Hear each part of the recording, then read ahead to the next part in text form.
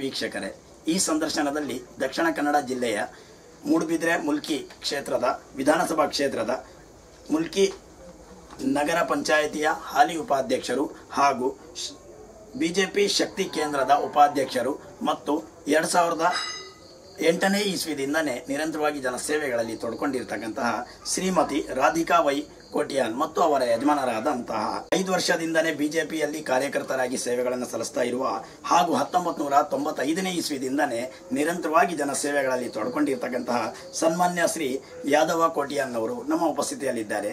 ಈ ದಂಪತಿಗಳಿಗೆ ತಮ್ಮೆಲ್ಲರ ಪರವಾಗಿ ಹಾಗೂ ನಮ್ಮ ನ್ಯಾಷನಲ್ politiciansinindia.com ಸೋಷಿಯಲ್ ಮೀಡಿಯಾ ಪರವಾಗಿ ಹಾರ್ದಿಕ ಸ್ವಾಗತ. ನಮಸ್ಕಾರ ಮೇಡಮ್ ಅವರೇ, ನಮ್ಮ ಮಾತುಗಳು ಪ್ರಾರಂಭಿಸೋಕ್ಕಿಂತ ಮುಂಚೆ ತಮ್ಮ ಒಂದು ಕಿರು ಪರಿಚಯ ನಮ್ಮ ವೀಕ್ಷಕರಿಗೆ ಕೊಡಬೇಕಂತ ಕೇಳಿಕೊಳ್ತೇವೆ. ನನ್ನ ಹೆಸರು ರಾಧಿಕಾ ಯಾದವ್ ಕೋಟಿಯನ್. ನನ್ನ ತಂದೆಯ ಹೆಸರು ಕುಟ್ಟಿ ಪೂಜಾರಿ ಹಾಗೂ ತಾಯಿಯ ಹೆಸರು ಮೀನಾಕ್ಷಿ. ತಮ್ಮ ಜನ್ಮ ಇದೇ ಊರಲ್ಲಾಗಿತ್ತಾ ಅಥವಾ? ನನ್ನ ಜನ್ಮ ಸುರತ್ಕಲ್ ಗ್ರಾಮದಲ್ಲಿ ಮುಕ್ಕ ಎಂಬಲ್ಲಿ ಆಗಿದೆ. ನನ್ನ ವಿವಾಹವು ಸನ್ಮಾನ್ಯ ಶ್ರೀ ಯಾದವ್ ಕೋಟಿಯನ್ ಅವರೊಂದಿಗೆ 1994ರಲ್ಲಿ ನಡೆಯಿತು. ಸಣ್ಣ ಪ್ರಾಯದಿಂದಲೇ ನನಗೆ ಸಮಾಜ ಸೇವೆ ಮಾಡುವುದಂದರೆ ತುಂಬ ಇಷ್ಟ. ಹಾಗೆ ಒಂದು ಕಾಲಾವಕಾಶ ಕೂಡಿ ಬಂತು. ಮೀಸಲಾತಿಯ ಮೂಲಕ ನನಗೆ ನಮ್ಮ ಮನೆಗೆ ಬಂದರು ಹಿರಿಯರೆಲ್ಲ BJPಯಲ್ಲಿ ನಿಲ್ಲಬೇಕು ಅಂತ. ಹಾಗೆ ನಿಂತು ಈಗ ಸಮಾಜ ಸೇವೆಯಲ್ಲಿ ತೊಡಗಿಸಿಕೊಂಡಿದ್ದೇನೆ.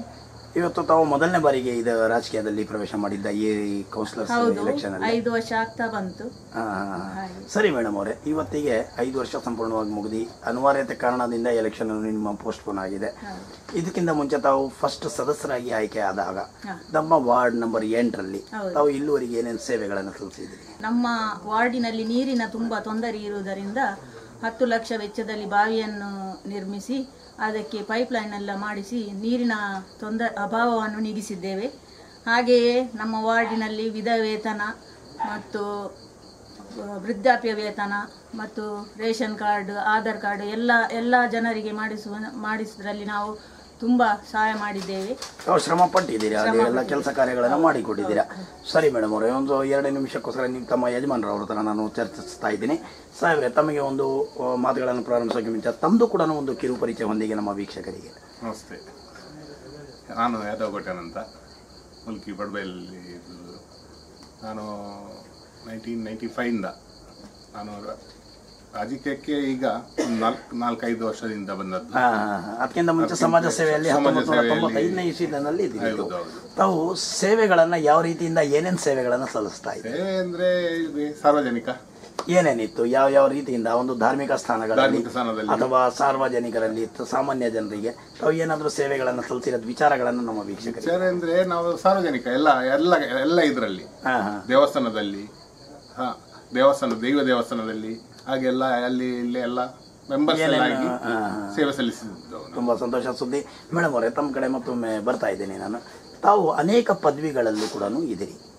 ತಾವು BJP ಪಕ್ಷದಲ್ಲೂ ಕೂಡ ಒಂದು ಶಕ್ತಿ ಸಂಘದಲ್ಲಿ, ಹಾಲು ಒಕ್ಕಟ್ಟಲ್ಲೂ ಕೂಡ ತಾವು ಈಗಲೂ ಕೂಡ ತಾವು ಇದ್ದೀರಾ. ಮುಲ್ಕಿ ಕ್ಷೇತ್ರ ಇದರಲ್ಲಿ ವಿಭಾಗದಲ್ಲಿ ತಾವು ಇಂತಹ ಏನೇನು ಕಾರ್ಯಕ್ರಮಗಳಲ್ಲಿ ತಾವು ಒಂದು ಸ್ಪರ್ಧಿಸಿ ತಾವು ಸೇವೆಗಳನ್ನು ಸಲ್ಲಿಸಿದ್ದೀರಾ ಅಂತ ನಮ್ಮ ವೀಕ್ಷಕರಿಗೆ? ನಾವು BJPಯ ಶಕ್ತಿ ಕೇಂದ್ರದಲ್ಲಿ ಉಪಾಧ್ಯಕ್ಷರಾಗಿದ್ದೇವೆ ಮತ್ತು ಪಕ್ಷವನ್ನು ಒಗ್ಗೂಡಿಸಲು ನಾವು ಪ್ರಯತ್ನಿಸಿದ್ದೇವೆ. ಅದರಲ್ಲಿ ನಮ್ಮ ಕೆಲಸವನ್ನು ಮಾಡ್ತಾ ಇದ್ದೇವೆ. ಹಾಗೆ ನಾವು ನಮ್ಮ ದೇವಸ್ಥಾನದಲ್ಲಿ ಮೆಂಬರ್ ಆಗಿದ್ದು ಅಲ್ಲಿ ಸಾರ್ವಜನಿಕವಾಗಿ ಎಲ್ಲ ದುಡಿದಿದ್ದೇವೆ. ಸರಿ ಮೇಡಮ್ ಅವರೇ, ತಾವು 2-2.5 ವರ್ಷ ಕಾಲ ತನಕ ತಾವು ಸದಸ್ಯರಾಗಿದ್ದೀರಿ ವಾರ್ಡ್ ನಂಬರ್ 8ರಲ್ಲಿ.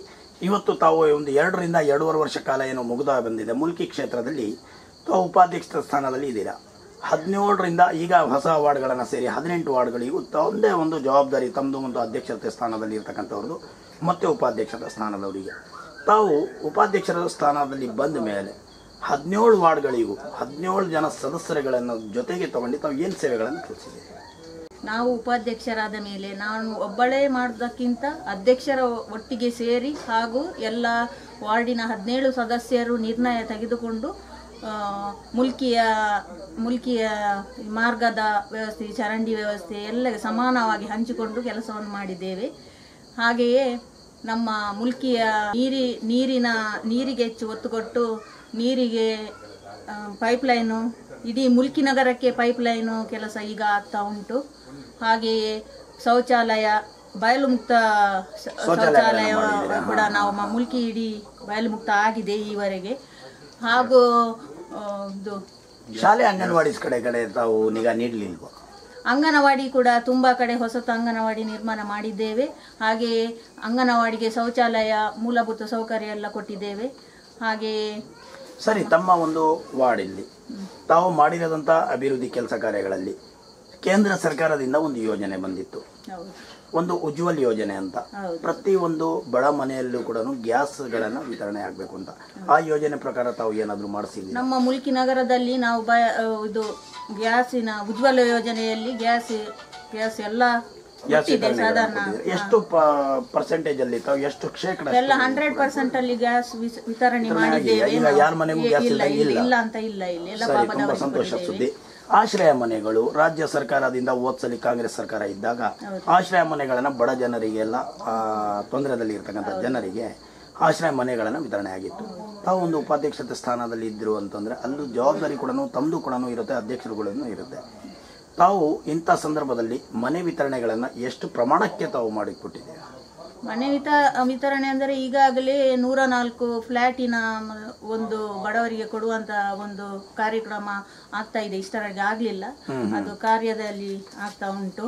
ಹಾಗೆಯೇ ಹಕ್ಕುಪತ್ರ ವಿತರಣೆ ಕೂಡ ನಾವು ಎಲ್ಲ ಕಡೆಗೆ KS ರಾವ್ ನಗರದಲ್ಲಿ ಎಲ್ಲರಿಗೆ ಹಕ್ಕುಪತ್ರ ಎಲ್ಲ ಕೊಟ್ಟಿದ್ದೇವೆ. ಹಾಗೂ ಇನ್ನೂ ಕೆಲವು ಹಕ್ಕುಪತ್ರಗಳನ್ನು ನಮ್ಮ MLA ಮೂಲಕ ವಿತರಿಸುವ ಕಾರ್ಯಕ್ರಮ ಕೂಡ ಇದೆ.